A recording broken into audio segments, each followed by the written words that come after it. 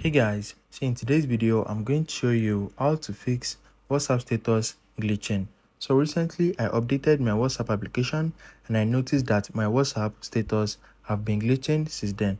So if I try to scroll down to view more status, it's going to take me up automatically, and if I try to view some status, it is going to close itself. So let me show you a few different things you can do to fix this issue if you are facing it also.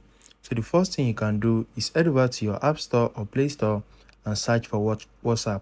So by the time of recording this video, there's no new update yet, but you might be watching it 2 to 3 days after it was released, and they might have released a new update to fix this issue. So just head over to your App Store or Play Store and check if there's any new updates. If you can find a new update, just update your WhatsApp and see if that's going to fix the issue of your glitching status. If you can't find any updates, let me show you another thing you can do. So on your iPhone, just head over to your settings. I'm going to show you on Android also. Once you get to your settings, scroll down and click on General. So just scroll down and click on General. Once you click on General, click on iPhone storage right here.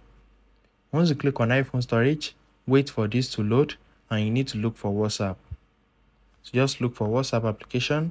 As you can see, this is it. So click on it and you need to upload your WhatsApp. Note that all your documents and data is still going to be saved. You're not going to lose them.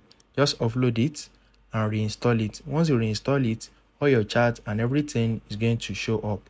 So just try this and see if it is going to fix the issue. If you are using Android device, there's no option like this. So you have to back up your WhatsApp chat, delete WhatsApp application, and re-download it back. So just head over to your WhatsApp, go to settings, click on chats.